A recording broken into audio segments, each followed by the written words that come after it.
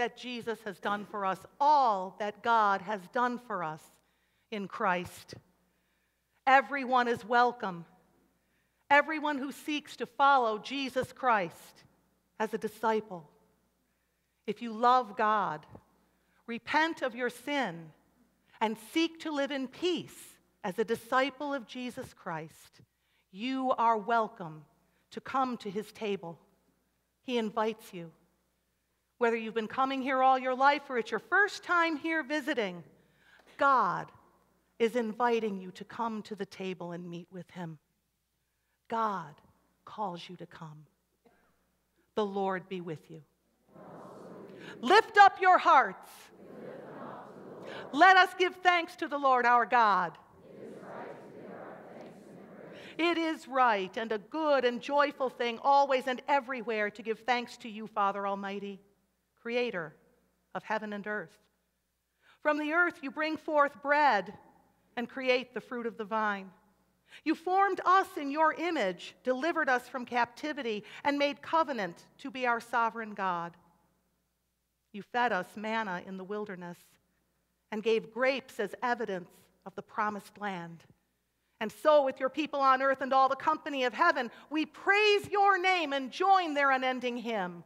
Holy, holy, holy Lord, God of power and might.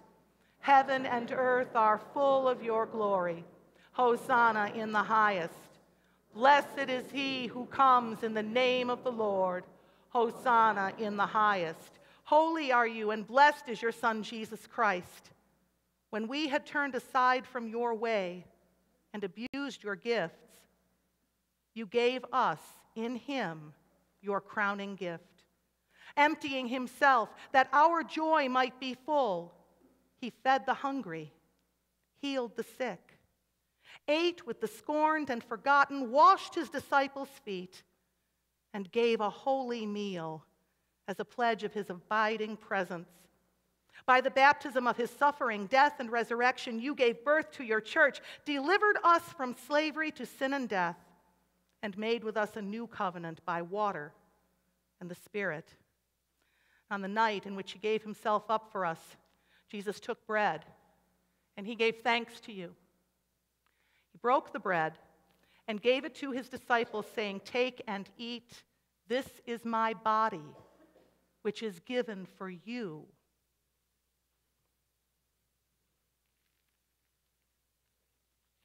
Do this in remembrance of me. When the supper was over, he took the cup. Again, he gave you thanks and praise, and he gave it to his disciples. He said, "Drink from this, all of you. This is my blood of the new covenant, poured out for you and for many, for the forgiveness of sin."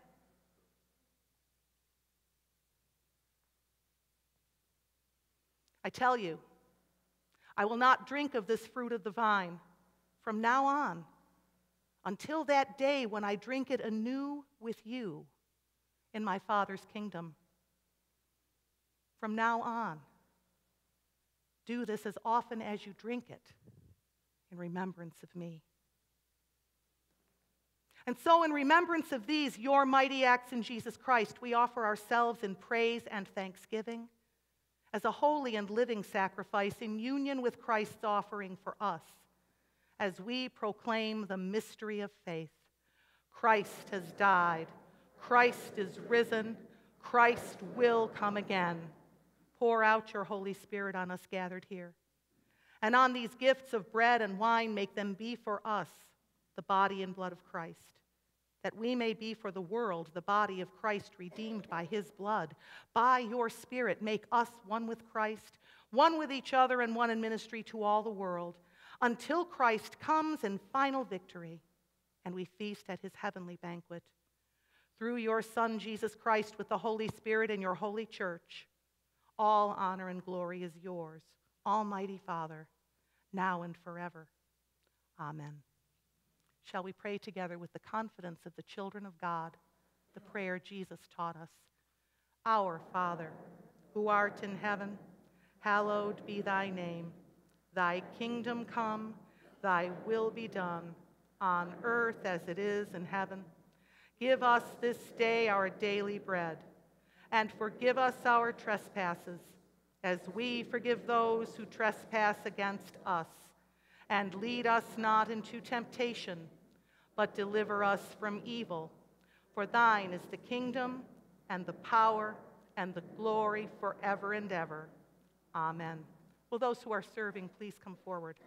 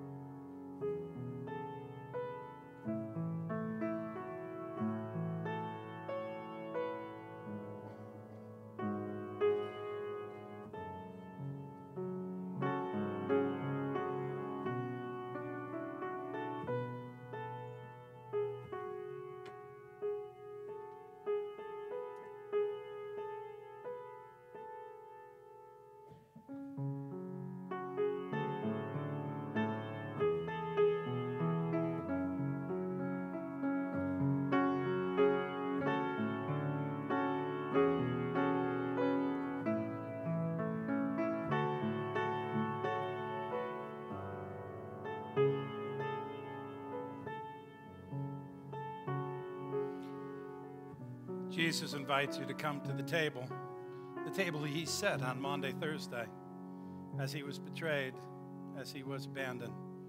Before we come to Good Friday, we come to the table. Come and join us.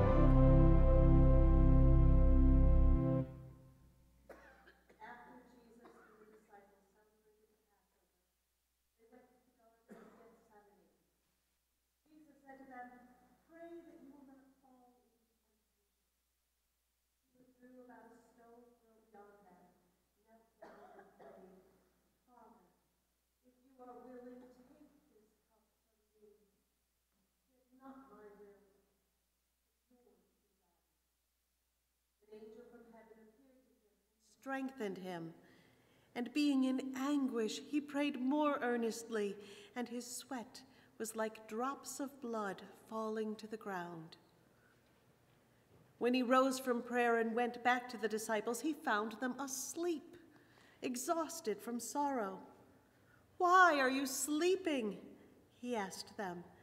"Get up and pray so that you will not fall into temptation." While Jesus was still speaking, Judas arrived. With him was a large crowd armed with swords and clubs, sent from the chief priests and the elders of the people. Now Judas, the betrayer, had arranged a signal with them. "The one I kiss is the man. Arrest him." Going at once to Jesus, Judas said, "Greetings, Rabbi," and kissed him. Jesus replied, "Judas, are you betraying the Son of Man with a kiss? Friend, do what you came for." Then the men stepped forward, seized Jesus, and arrested him. With that, one of Jesus' companions reached for his sword, drew it out, and struck the servant of the high priest, cutting off his ear. "Put your sword back in its place," Jesus said to him, "for all who draw the sword will die by the sword. Do you think that I cannot call on my Father, and he will at once put at my disposal more than 12 legions of angels? But how then would the scriptures be fulfilled that say that it must happen this way?" At that time, Jesus said to the crowd, "Am I leading a rebellion that you have come out with swords and clubs to capture me? Every day I sat in the temple courts teaching, and you did not arrest me. But this has all taken place, that the writings of the prophets might be fulfilled." Then all the disciples deserted him and fled. Then seizing Jesus, they led him away. Peter followed at a distance.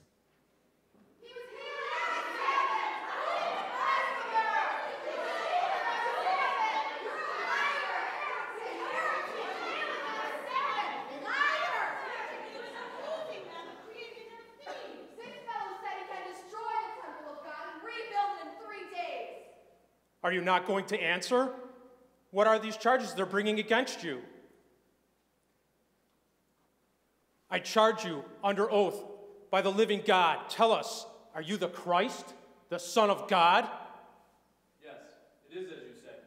But I say to all of you, you will see the Son of Man sitting at the right hand of the Mighty One, coming on the clouds of heaven. He has spoken blasphemy. Why do we need any more witnesses? You have all heard the blasphemy. What do you think? He is worthy of death.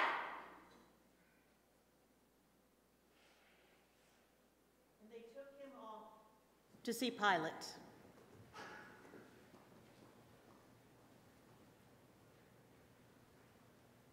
This man was with Jesus. I don't know. Yes, you were with Jesus of Nazareth. I know you. I don't know what you're talking about. I don't know him.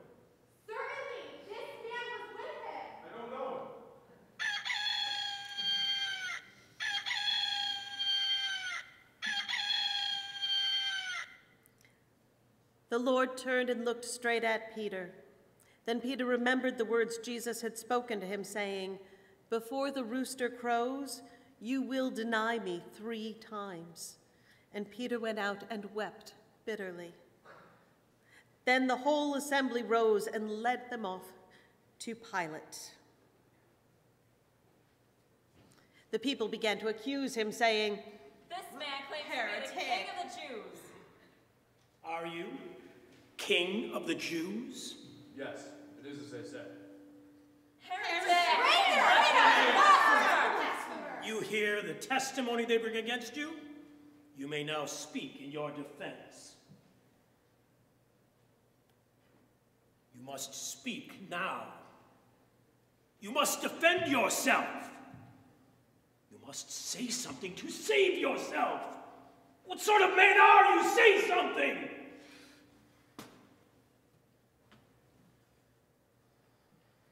It is customary to release a prisoner to you at the feast. Who shall I release to you? Barabbas or Jesus, who is called Christ? Barabbas. Which of the two shall I release to you? Barabbas. What then shall I do with Jesus, who is called Christ? Crucify him! Crucify him! Why? What crime has this man committed? Crucify him.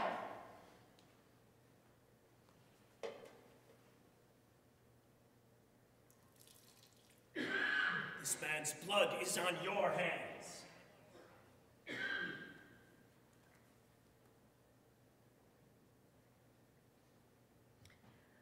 Pilate then released Barabbas to the crowd, but he had Jesus flogged and handed him over to be crucified.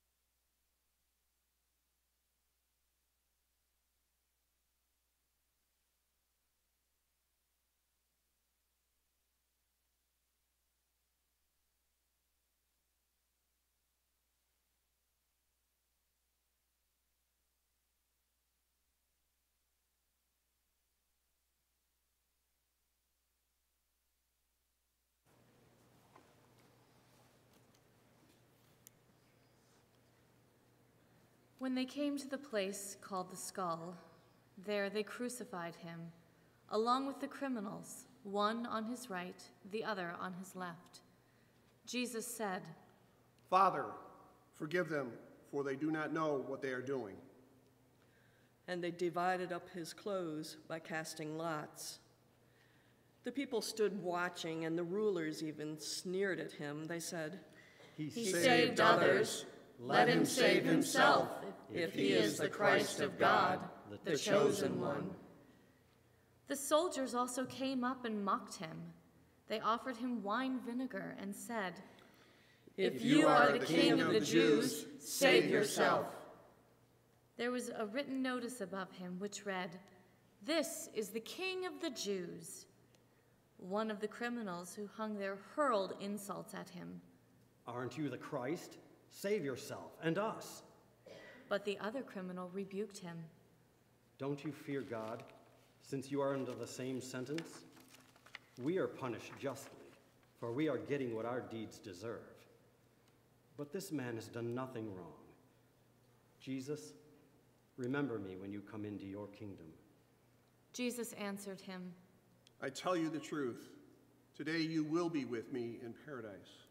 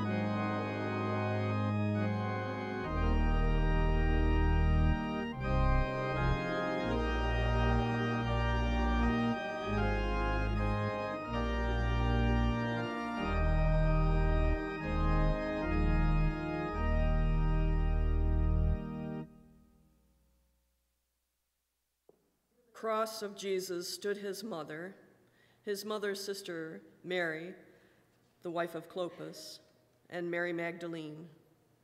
When Jesus saw his mother there, and the disciple whom he loved standing nearby, he said to his mother, Dear woman, here is your son.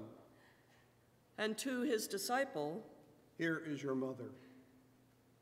From that time on, this disciple took her into his home. From the 6th hour until the 9th hour, darkness came over all the land.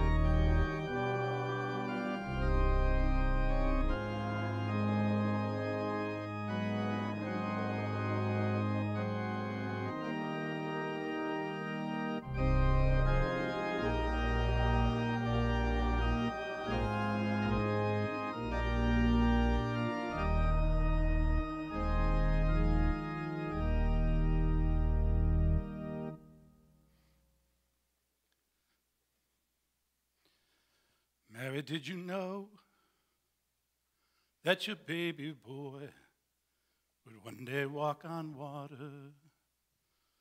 Mary, did you know that your baby boy would save our sons and daughters? Did you know that your baby boy would come to make us new. This child that you delivered would soon deliver you. Somebody said that's a Christmas song. Christmas. We love the Christmas story, don't we? Mary was a virgin, and an angel named Gabriel appeared to her and said a child would be born to her. And she said, how can this be since I'm a virgin? He said the Holy Spirit would come upon her, and she would become great with child, and her child would grow to save the nation. And she said, let it be. Let it be to me as you have said. Mary became pregnant. And she went to visit her cousin, Elizabeth. And as soon as she got near the house, the baby inside of Elizabeth started leaping with joy. And Elizabeth said about her, blessed are you among women, and the child that you will bear.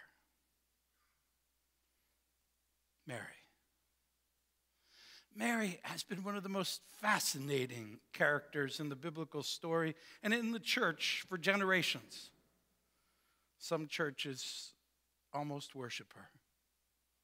And some churches so afraid that they'll look that they worship her, ignore her as if she's not there. And yet, she is the most blessed woman who ever lived. The Christmas story. Do you remember that Christmas night? They took the journey. We like to think that she was riding on a donkey. I think that would be absurd for a woman who is 9 months pregnant, but I've never been 9 months pregnant, so I really can't say for sure. Remember, they got to Bethlehem, and they were looking for a room, and there's that little boy in a shepherd's bathrobe or so that says, there's no room in the inn for you. We don't really have that in the Bible, but we love that in our stories. She was told there was no room. So the baby Jesus was born in a barn and laid in a manger, a feeding trough for animals. And the shepherds came, and the angels appeared. And it said in the Bible, Mary pondered these things and held them deep in her heart. We all know that story, don't we? I know it because I preach on it every year, year after year after year. I've preached on that passage of the Bible probably 35 times.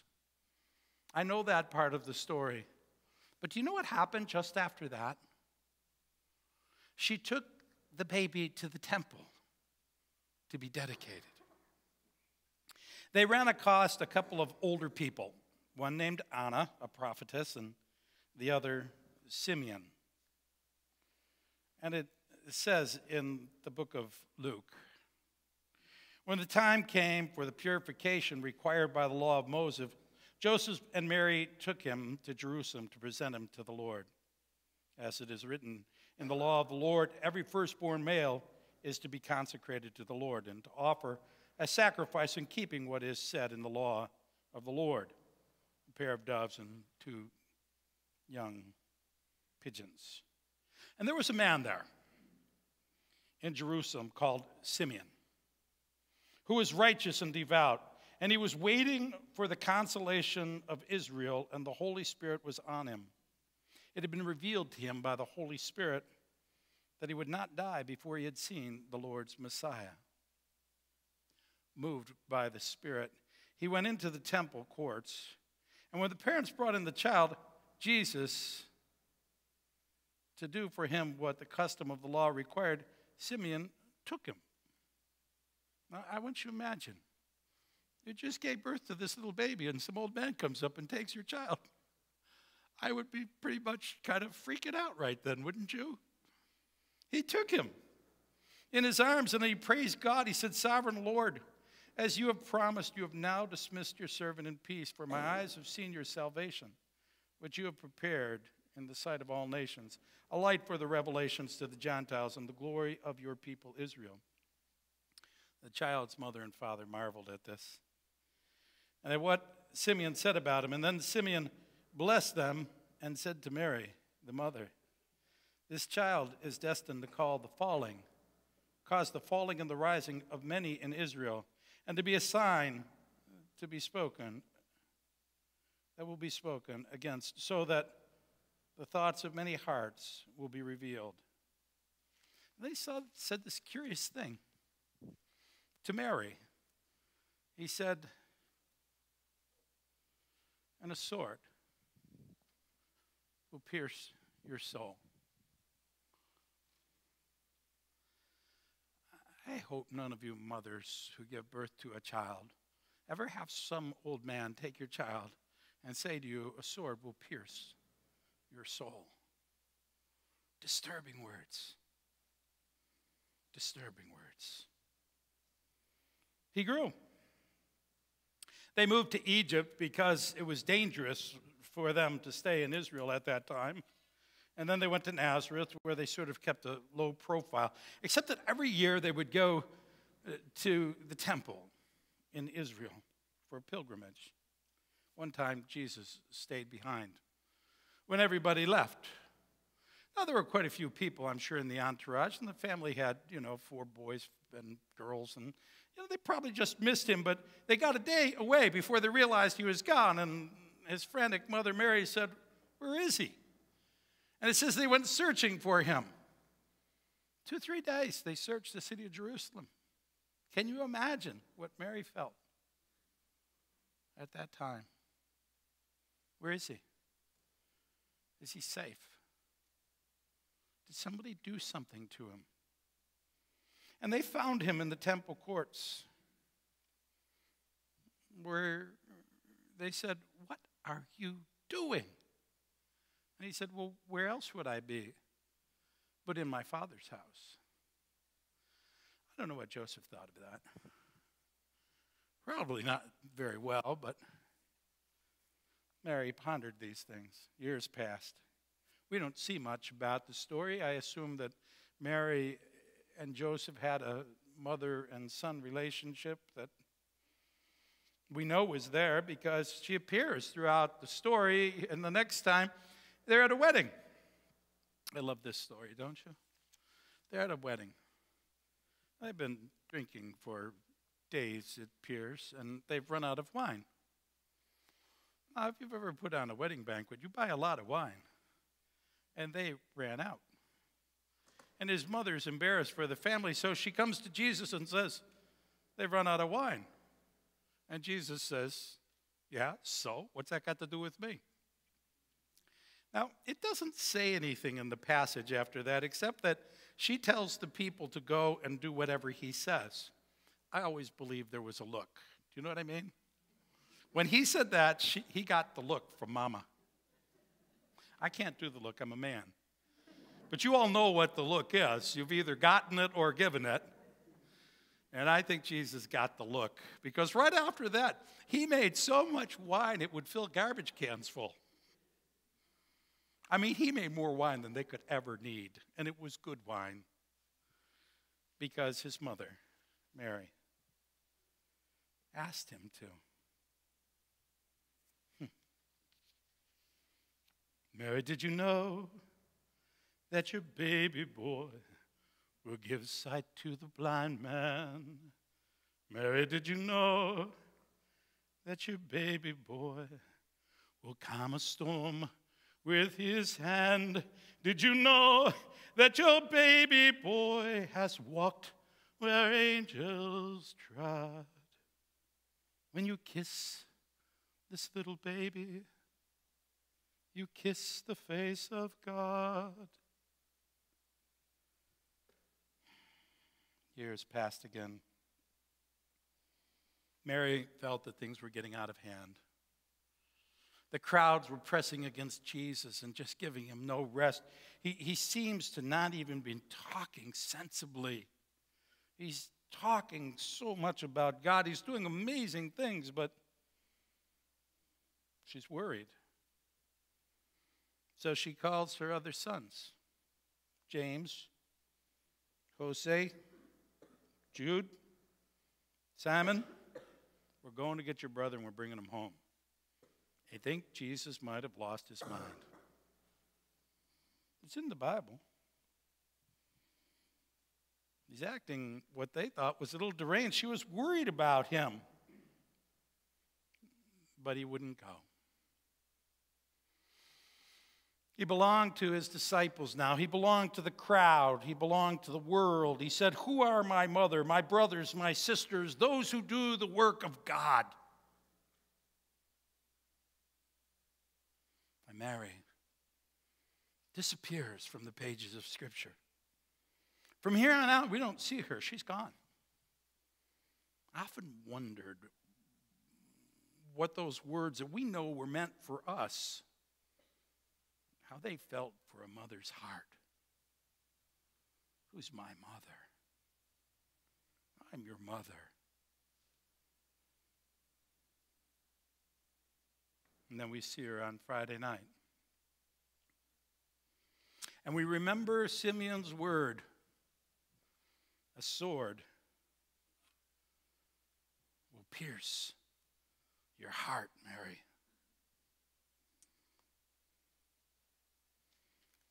Mary, did you know that your baby boy now hangs for all creation? Mary, can you see that your baby boy is bleeding for the nations? Can you see that your baby boy is heaven's perfect lamb? This little child you carried on the cross, the great I am.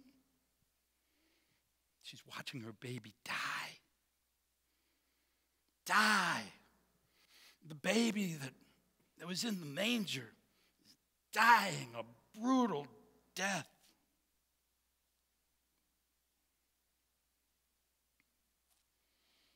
Where are all these followers of his? Where are all these disciples? Where's Peter? Where's his brothers? There's no one there. Mary, a couple of other women, her sister-in-law, and John. John showed up. John was there. And the last words Mary heard from her son were, "Woman, behold your son. Son, behold your mother." He's carrying the sins of the world. He's saving the world, dying in agony. And he says, take care of my mom. Did Jesus love his mother? Take care of my mom. The world can wait a minute. Take care of my mom. You think God cares about you? That he's too busy taking care of the universe to take care of you? In the midst of dying for the world, he took care of Mary.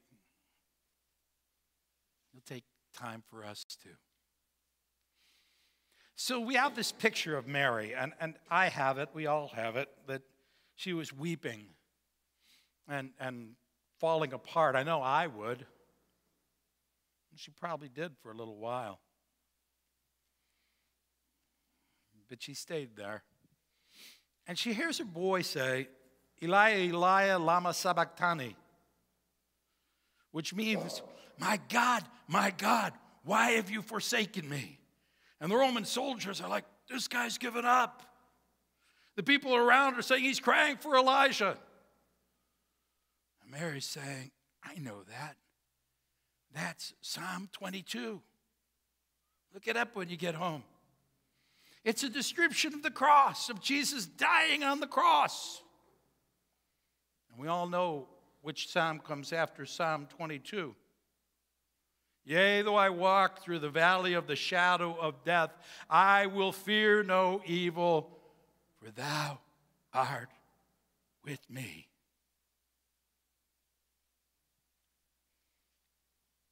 In my mind, I think Mary remembered the words. She said so long ago, let it be to me as you have said. Her son used words almost the same. Dear Lord, I don't want to take this cup, but if it need to be, let it be to me as you want it to be. And at the cross, it doesn't say Mary was crumpled on her knees, that she was prostrate in pain. It says that Mary was standing at the foot of the cross. Standing at the foot of the cross. And I just somehow feel she was whispering to her son, let it be. You can do this. You can do this. Oh, probably sounds wrong. I remember a song so long ago, when I find myself in times of trouble. Mother Mary comes to me, speaking words of wisdom.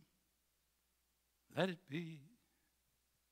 And in my hour of darkness, she is standing right in front of me, speaking words of wisdom.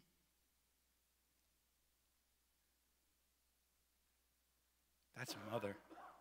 That's a woman blessed among all women. Jesus saw his mother. And I believe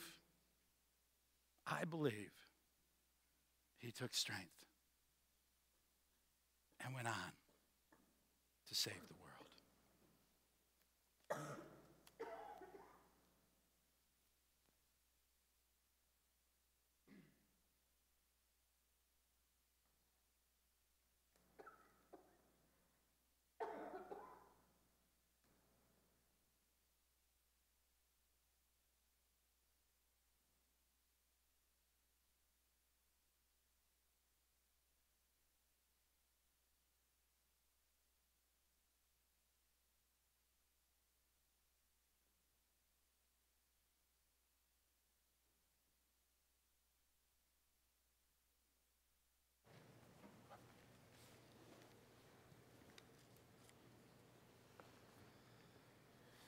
About the 9th hour, Jesus cried out in a loud voice, Eloi, Eloi, lama sabachthani. which means, my God, why have you forsaken me? When some of those standing around there heard this, they said, He's calling Elijah.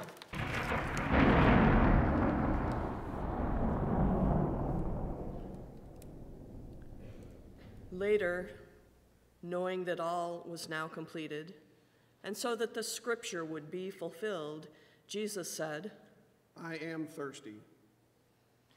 A jar of wine vinegar was there, so they soaked a sponge in it, put the sponge on a stalk of the hyssop plant, and lifted it to Jesus' lips.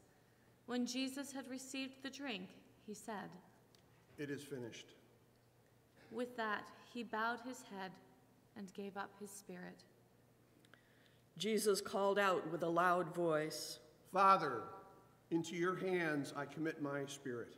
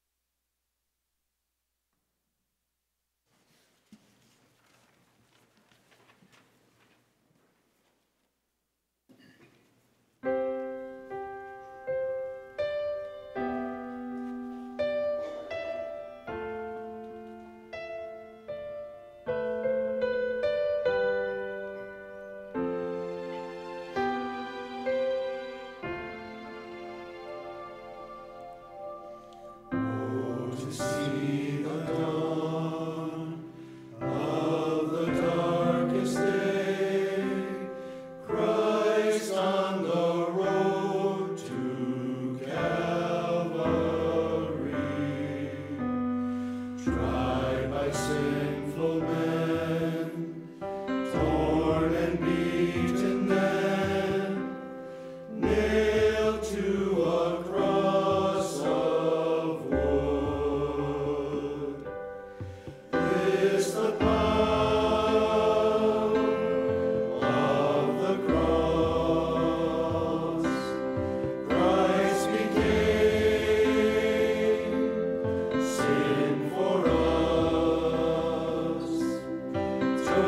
the blame.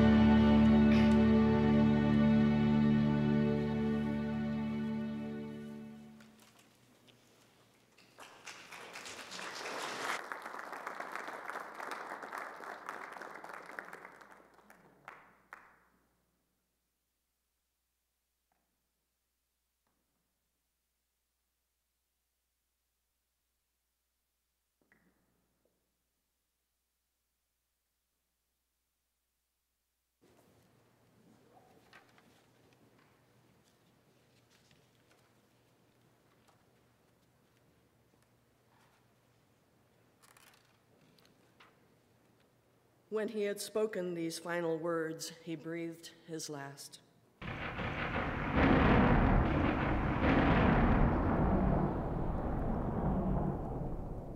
The centurion, seeing what had happened, praised God and said, "Surely he was the Son of God."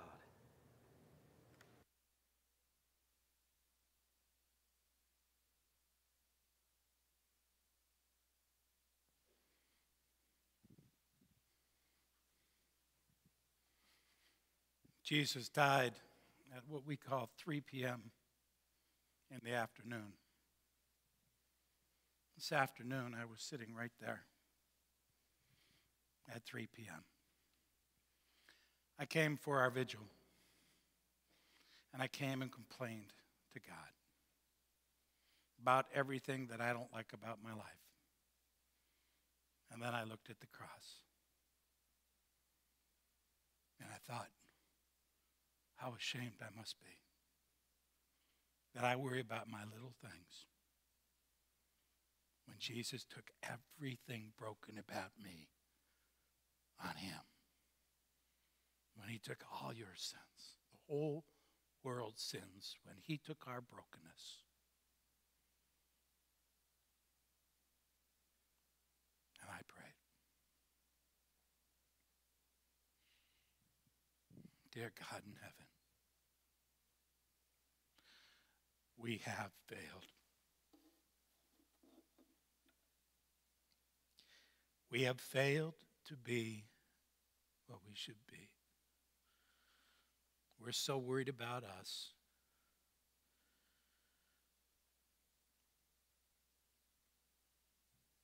When you've done everything for us. We get caught up in our own little things when you've given us everything. Forgive me, Lord. Forgive us all. Let this be the night of victory over our brokenness, over our sin. Help us to be a strength for you, as Mary was. Help us to be a people for you. Help us to be what you need us to be. We're so sorry. You had to suffer for us. Forgive us, Lord. Free the world from sin. Bring your peace and your wonder. In Jesus' name. Your name.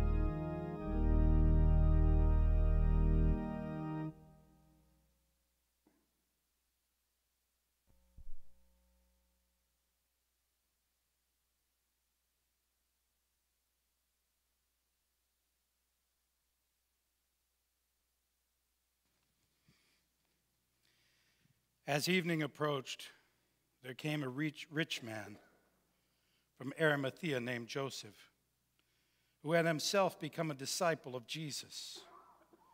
Going to Pilate, he asked for Jesus' body, and Pilate ordered that it be given to him.